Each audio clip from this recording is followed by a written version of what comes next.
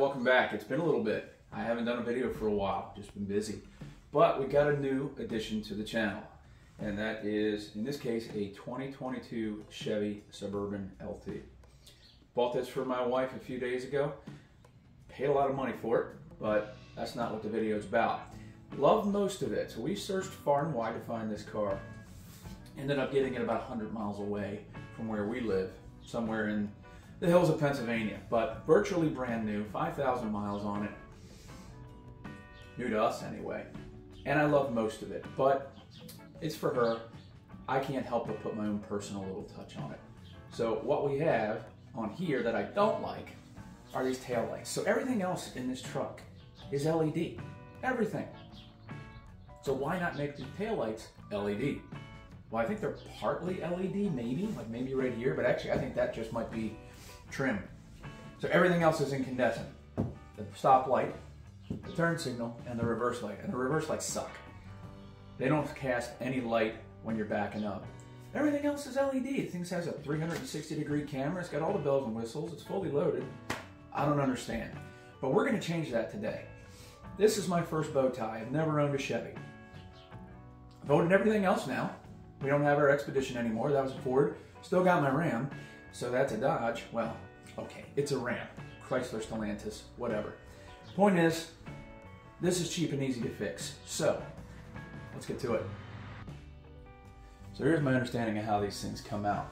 These little plastic things right here, you just pop them out, pull them out, and that's where the two bolts are that hold on this.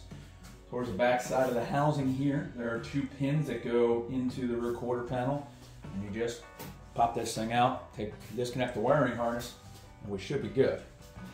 Well, we'll find out. So, I got my pry tool so we don't end up boogering anything up, and we'll just go underneath here. Well, maybe not. There we go. There's one. Pop. Pop. Yeah. 3 clips. A push and a metal one. And then I guess we got to kind of try and get this one out. I don't know how that's going to go. Wow, look at that. Man. I don't even think I broke it. That's easy. That's just a friction fit, and there's 2 little plastic things on the back of here. And then it looks to be like we got a really little Torx bit. However, or Torx head. However, getting to this one back here is going to be a bit of a pain in the butt, because it's in there pretty deep behind the lift cylinder. Well, let's find out.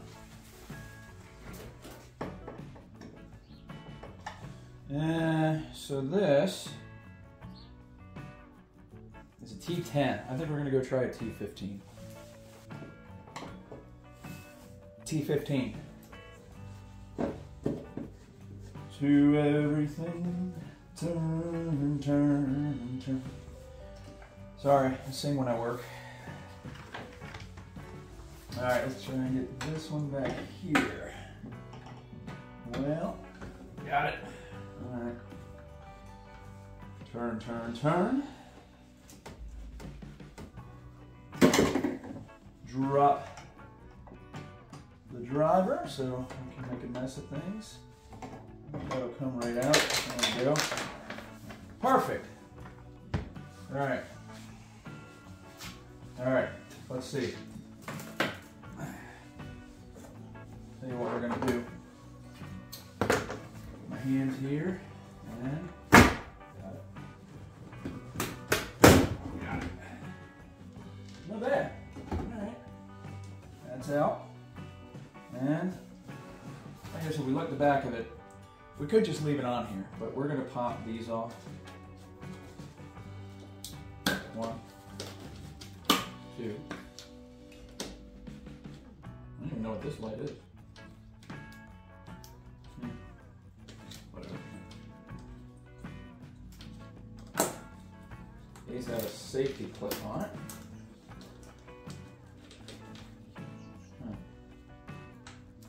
One.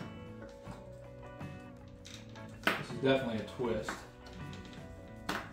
This thing's not that old. I don't know why it's so damn hard to get out. 2. Yeah. 3. And gently, there are our bulbs. So this one up here, so apparently this is lit up. Let's see, just twist out. Provided I don't break it. Yeah. Ah, so it is LED. It's got the wires on it, and it's, I forget what type of connector this is. I don't really care. It's a standard bulb type connector, but look at that. There's the wiring for the LED. So it looks like the running lights, or if you will, the driving lights are indeed LED, which would be that part right there. But the rest is not. So let's see if we can get organized. So this is what we're going to be using today. Last fit, I don't know. Everybody on the internet seems to be using these things, so I figured why not? Maybe we will too. I'll give them a try. They weren't crazy expensive. These were the most expensive one, and this is for the turn signals. So if you know anything about LED lighting on cars, on turn signals, most of the time the CAN bus system decides to go haywire when it doesn't sense the higher voltage draws of, I should say wattage draws maybe? Yeah, probably wattage draws of these bulbs, because they are more energy efficient and don't take as much wattage to run as a standard incandescent bulb, and it thinks there's a turn signal out. So that's when you get the hyperblink and it goes, for lack of a better term, crazy. Bat-esque crazy. So these actually already have a resistor built into them. Usually you would have to tap into the wiring, get one of those heatsink style resistors, which I've done it on multiple vehicles. A couple of them. Eric Expedition was that way. My old Nissan Titan, God rest its soul, was that way. But these are supposed to take care of that. That's all built in and designed to work with that. So we'll see. These were about 40 bucks on Amazon. A little bit cheaper because I got a small discount on them for a coupon. Otherwise, these are just their standard bulbs, and white for the reverse lights and red for the brake light, stop light. Yeah. Anyway, they are, by this standard, a 7443 bulb, same as a 7440. They're all cross-referenceable, but they will fit this. Remember, when you put these things in, test it out first before you put everything back together, just to make sure everything works, because sometimes you got to flip that bulb around, because they are sometimes negative to positive sensitive, because it'll go in either way most of the time, depending on the bulb style. So do yourself a favor, figure that out before you put everything back together and then have to pull it apart again. So I'm going to pop these in and we're going to see where we go from here. I think this is the red ones. Yeah, that's the red ones. One. And just pull. And yeah, nothing really to it. Yep. Nope.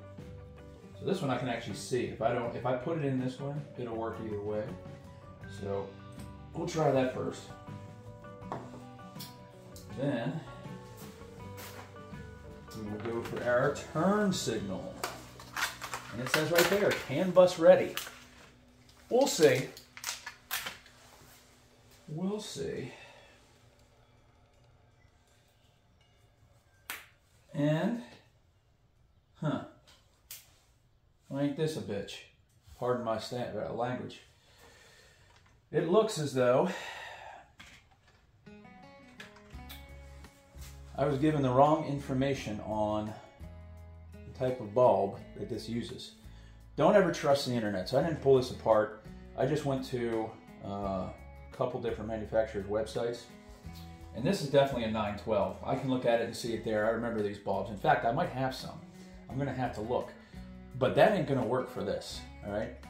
This is the same type as the rest of the bulbs. And so it looks like I'm kind of SOL on that. So I'm going to go through my bulb stash and see if I have any 912s. Otherwise, it looks like I'm either going to have to order some more, which is probable, or go out today and see if I can find them locally. Either way, I don't know. So we'll see. No such luck. So I don't have any 912s that are not incandescent because I've replaced them all in the cars that I've had. So we'll have to take it apart again at a later date after I get the right bulbs. But, well, let's see what happens when we flash it.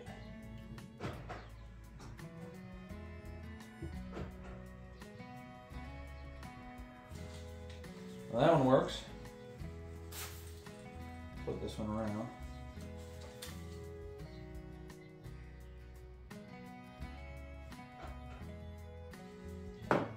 Well, let's see. I'm going to go hit the brake.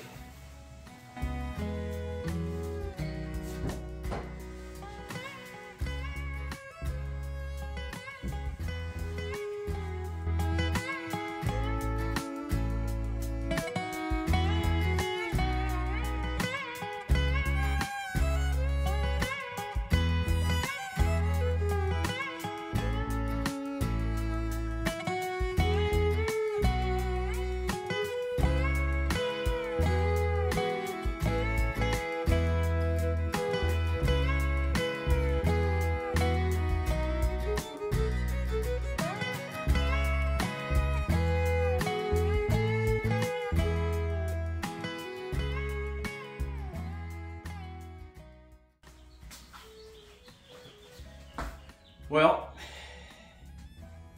not bad. They work. I didn't see any warning signs. I did get a brake light sign, or I should say a brake light warning when I started the vehicle, and I'm guessing it's because I pulled it out and put it back in.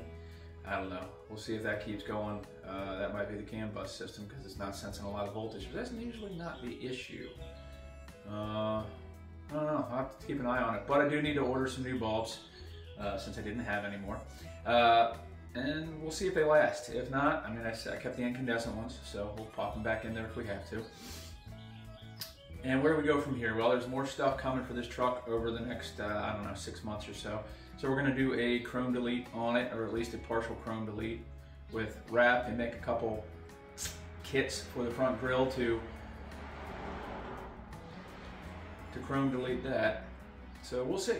And probably new wheels, and who knows, not too much crazy. I do need to get the windows tinted on the front. I do that on all my vehicles. So nothing crazy. It's my wife's daily driver and it's for the kids. But we'll see. Anyway, I gotta get going. It's a Saturday and it's time for soccer practice almost. So not for me, I'm too old. But anyway, thank you for tuning in. Thank you for watching. I'll see you later.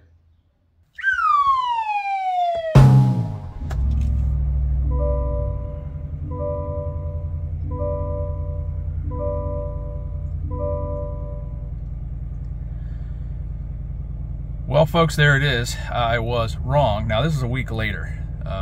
It happened immediately. I just didn't have time to film it. So the brake lamps, there's nothing wrong with them. They work, but they will throw this error code, I guess, on the gauge display when you start it up. If you just hit one of the buttons, it goes away, and it's not really an issue. But I'm not going to deal with it. I'm guessing it's a CAN bus issue. The turn signals work just fine. So I'm going to pull those out, send them back, the brake light bulbs, whatever, and kind of run away with my tail between my legs for right now. So end result, turn signals work just fine. Hadn't had any issues with them all week, but the brake lights, not so much. So we're going to back up, punt, and wait for a different option to come out on the market. If you guys know of any, let me know, and I will try them out. But the ones I bought don't work. So anyway, now it really is the end of the video. You stay classy, and I'll see you later.